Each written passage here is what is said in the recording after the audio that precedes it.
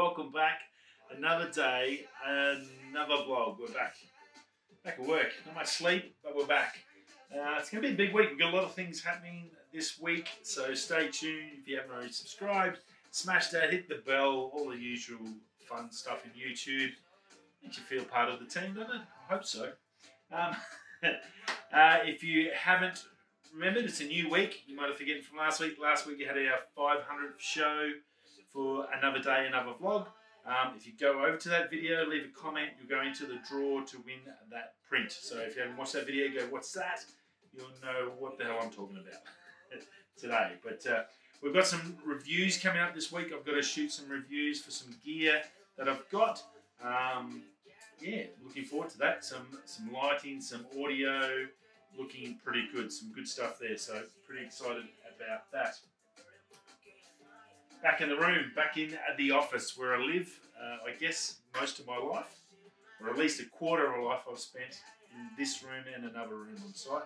So yeah, back here, business as usual. It was a long day yesterday. 3-hour drive, 5-hour flight, sleep, stay at the airport, wait, stay up until the next flight, then another hour and a half, then come to work for 12. Big day.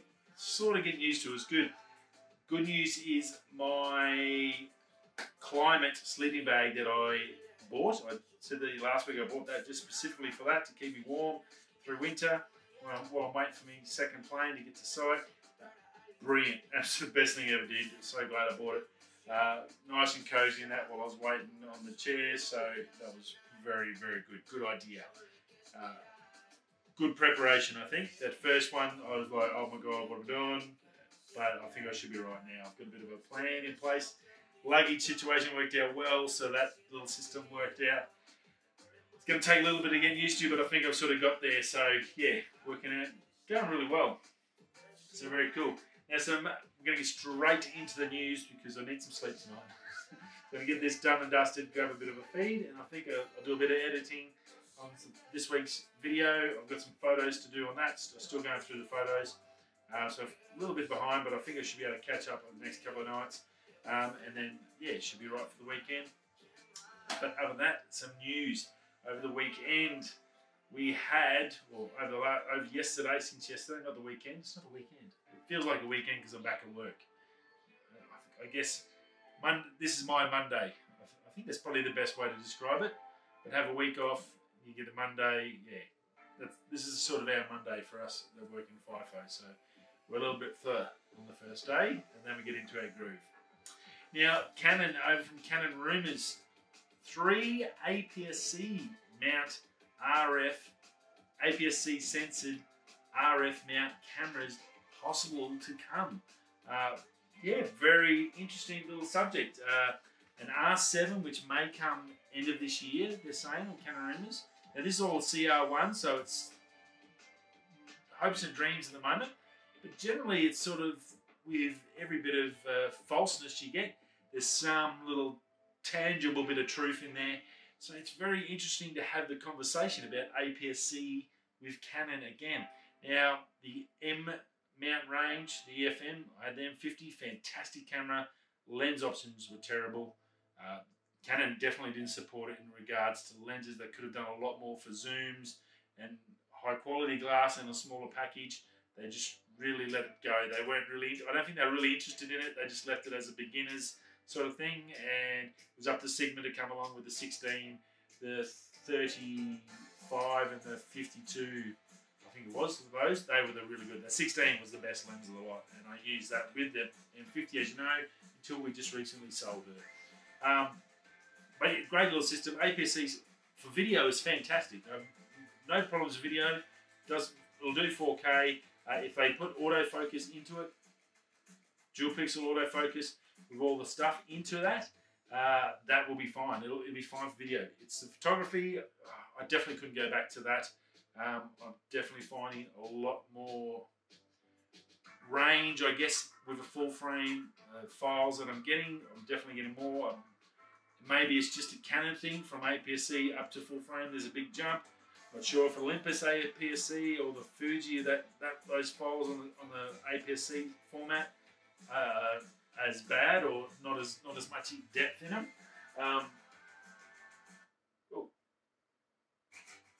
Let's turn that down. Didn't mean to turn off.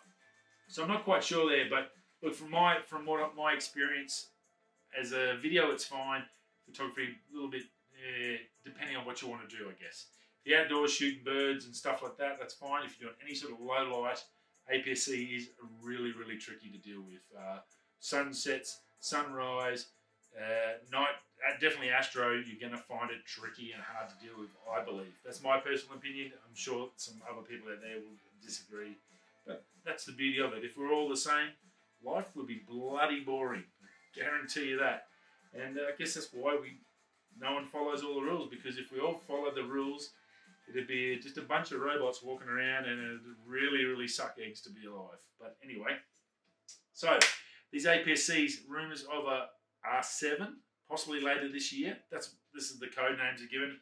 An R8, which is deemed to be like a vlogger's style camera, and an R9 to be the new entry point. No new RP to come, and they're not sure about what's going to replace the R or that. So the RP and R probably will disappear into the abyss. We'll have the 987654321. I guess. I don't know what they're going to do for a 4. Maybe the 4 might be like a high megapixel version. It makes sense to keep your formats going. So go from the 5 to the 4 being a high megapixel, then the 3, which was into your pro range, 2 into your pro high megapixels, and then 1 into your high sports, blah blah blah. That's the way I would do it anyway. But what would I know? But yeah, so that's pretty interesting to like have the conversation that Canon's thinking about bringing them back. And as I said before, they didn't really support the EF mount, and I think there's a lot of people who were disappointed with the lens options there. The M50, M6, the M6 II was a great camera. M50 was a great camera. I think it just lacks support from Canon. So strange that they're now going to bring something back in RF. Just, I guess, hopefully they don't just bring something out just to appease people that want APS-C and then don't give them the lenses. Currently there's no lenses. That's the other issue with that too. We know there's a heap of lenses, 12 or so lenses or something more coming in that October show, September-October show. Are they going to bring out a range of APS-C lenses? It's no use bringing out a body if they don't have lenses. The EFM mounts won't adapt to RF. They'd have to change the sensor body, the sensor depth in the body, apparently, Canon rumours are saying. So it's a little bit tricky in that regards. What are they going to do? Being new bodies, third-party systems are not going to be able to get lenses out straight away, so Canon's really going to have to come out with at least a Trinity, a wide, a mid-range, and a long, a 70 to 200, a 24 to 70, and maybe a 16 or a 15 to 35 at bare minimum to start off, and maybe some primes as well. So they'd have to bring in at least 4 or 5 lenses if they're even going to release a camera in that style by the end of this year.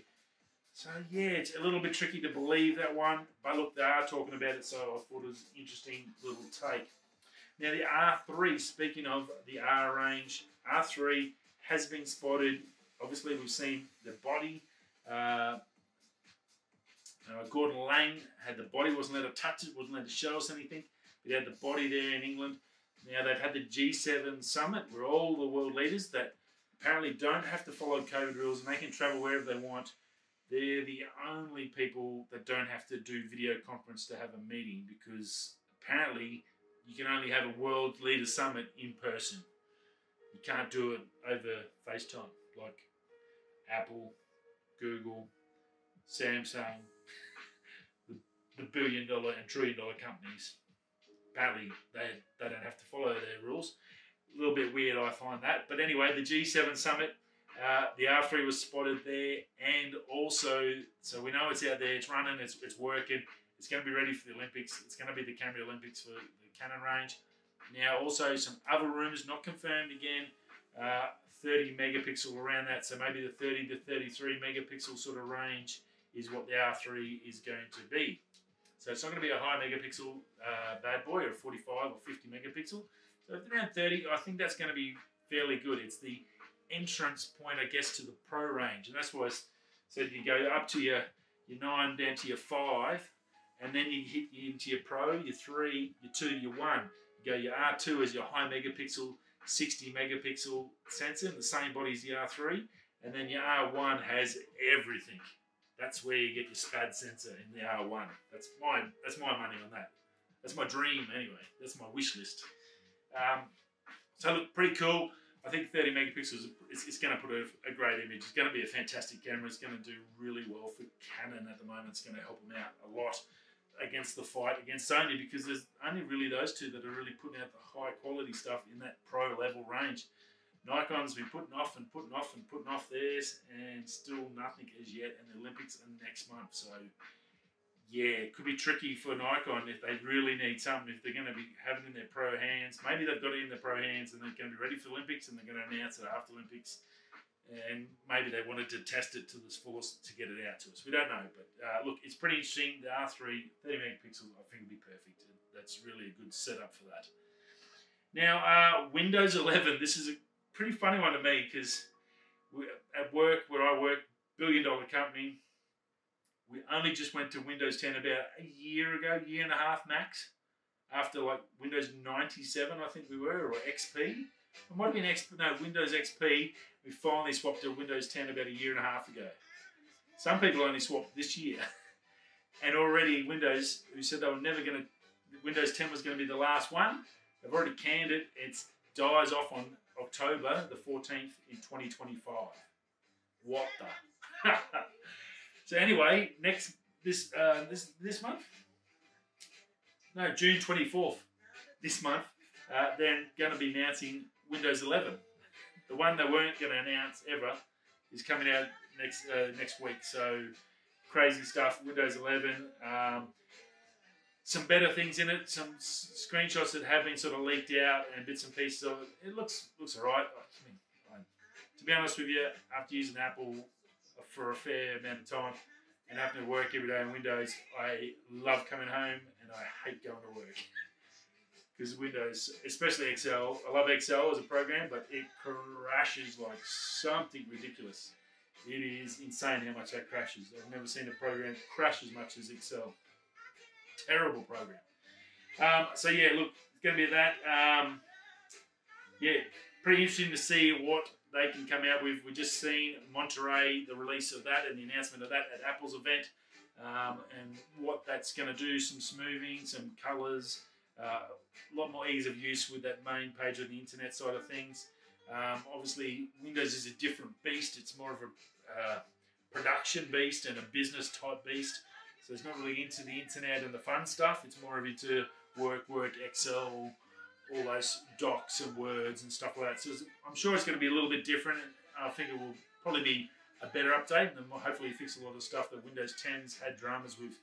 And I guess you can never say never when you're going to make a software program.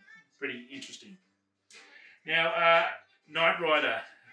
If you're an 80s kid like I am, look, we all know Knight Rider was out there, and it's could be coming back. The reboot is looking like it might be happening. James Wan from creative Saw, the Aussie director, Saw, Aquaman, Furious 7, looks like he's taking it on board. He wants to have a crack at it and reboot it and give it a rebirth, and I think that'd be pretty cool. Maybe a Tesla play. They can self-drive. They took the flashing light at the front of it. Pretty cool car. I'm sure Elon would love to get that. He would be, like myself, a big fan of Knight Rider. It was a cult show for us as kids. And yeah, I think that'd be a great matchup for Tesla. It'd be very, very cool. Fingers crossed on that one. Now, big fan of this one. Razer, the gaming guys and girls, have released or announced a 130 watt GAN charger. It's got 4 ports, two USB-C. That'll charge at 100 watts, the maximum. So either you can have 100, so it's perfect for my MacBook 16, which I've been hanging something for that's smaller than that massive brick of a thing Apple's made, which is just terrible. 2 USB-C and 2 USB-A. The A's will do 18 watts up to 30 watts. So that's fantastic for the other issues. Only 35 grams, so it's going to be easily half the weight, I reckon, of the Apple one. So that's awesome. Dimensions 62 by 32 by 76. Be smaller. 3 plug types. Doesn't have the AU one, which is a little bit disappointing. So hopefully they may bring it down the track. It's got the UK, EU, and the US plugs. but I can happily adapt it in. It's not going to move too far. Comes with a 2 meter USB-C to USB-C cord, and it's compatible with the Razer Stealth 13-inch and the Razer Book and all MacBooks, which is great because, as I said, I think I've said a couple of times, Apple charger from the 16-inch is ridiculously big and heavy, and now I'm traveling all the time. It's going to be great to get something a little bit smaller. So yeah, super excited about that. That should be a good one. Very cool. That's about it. A lot there. I hope you had a fantastic day. We're sort of basically started the working week for me. It's like a Monday, as I said, and yeah, we'll keep on upping and upping, and a little bit of rest tonight, and I'll be bouncing back. So big things this week, so stay tuned. We've got some lights to unbox, review, and also some headphones as well that have just sort of bounced out. So super excited about that. Rightio, I will see you all on the next show. Thanks for stopping by. Whether you're coming this way, that way, I'll see you tomorrow. Peace.